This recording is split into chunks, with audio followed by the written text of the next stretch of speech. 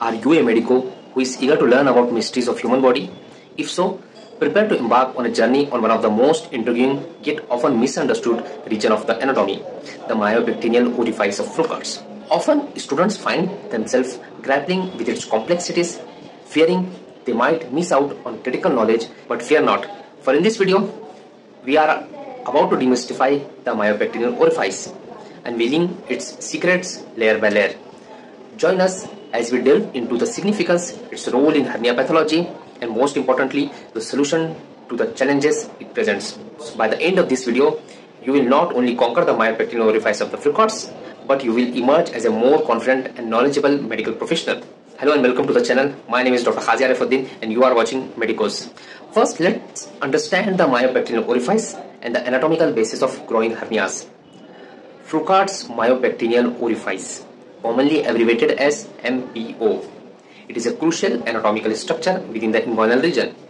In 1956, Henry Fruchaud postulated that all groin hernias essentially originate in a single weak area, which he called the myopectineal orifice.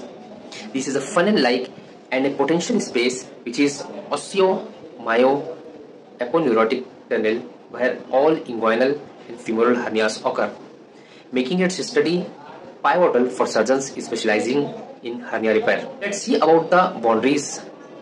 The myopectineal orifice is bounded by various anatomical landmarks, each contributing to its structure and consequently its potential weaknesses. The key boundaries are: medially, it is bounded by the lateral border of the rectus sheath, laterally, the iliopsoas muscle and external iliac vein, inferiorly, the pecten pubis and the fascia covering it, including Cooper's ligament, superiorly, the arched fiber of internal oblique and transversus abdominis muscle, including the conjoint tendon. Now quickly see the structures and significance of MPO. The MPO is a funnel-like structure that contains various critical components of inguinal canal. It is divided into superior and inferior compartment by iliopubic tract and the inguinal ligament, with the inferior epigastric artery bisecting the superior compartment. Thus, the direct and indirect hernias are visualized in the superior compartment and the femoral hernias in the inferior compartment. The superomedial compartment of the myopectineal orifice corresponds to the original Hasselbalch triangle, from where the direct inguinal hernia comes out. Understanding the proper exposure of these compartments is essential for correct diagnosis and effective surgical repair. Fruchaud's recognition of MPO's significance revolutionized the hernia surgery. Surgeons now understand that hernia occur due to weakness or defect within this orifice. Thus, the surgical technique for hernia repair aim to reinforce these weakened areas to prevent the recurrence. Proper exposure of MPO during surgery is crucial for successful hernia repair. In laparoscopic hernia repair, the concept of covering entire MPO with large mesh has become a fundamental principle. This technique addresses the potential spaces where hernias can occur, reducing the risk of recurrence. This contrasts with the traditional open repair method, which used the smaller meshes focused on specific defect. 15 to 20 cm mesh is used in laparoscopic repair as it is the posterior repair, whereas 6 by 10 cm mesh is used in the open hernia surgeries because it is anterior repair. Let's see the importance of proper technique.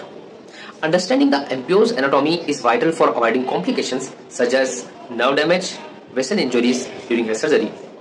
The inferior epigastric artery, for example, bisects the superior compartment of MPO, necessitating careful dissection to avoid injury.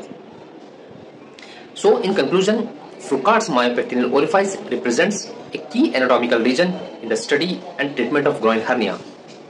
Its structure and boundaries have a direct impact on surgical technique and patient's outcome.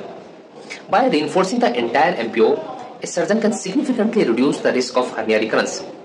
This approach has become a standard in modern hernia repair, offering improved outcome for patients and enhancing the overall success of the hernia surgery. If you found this video helpful, then do press the like button, share it with your friends and subscribe to my channel. Thank you very much.